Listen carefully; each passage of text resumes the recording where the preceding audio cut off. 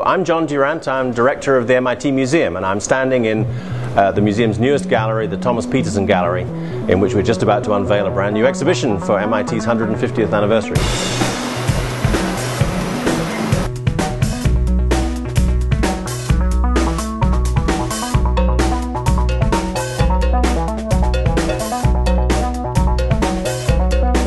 Yeah, I have a few favorite objects. We have a mechanical wheelchair just over there, a working model, which is a wheelchair that can climb a staircase. Invented and designed by a very famous professor here called Ernestino Blanco and his students in response to a challenge. It's actually inspired some more recent developments by Dean Kamen.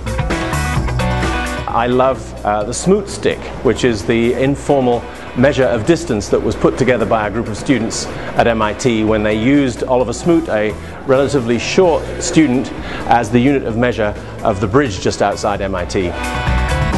Actually, the object which was voted number one in the informal polling that we did amongst the MIT community to go into this exhibition, we have a rather badly damaged piano in the exhibition, which was the piano used in this year's Baker House Piano Drop, an annual ritual in one of the halls of residence where students take a piano that is no longer of any use. They get it up onto the roof of their building and ceremonially drop it from the roof onto the floor 4 stories below. So, you know, aspects of student life, student culture, aspects of the creativity of this place, that's what this exhibition is all about.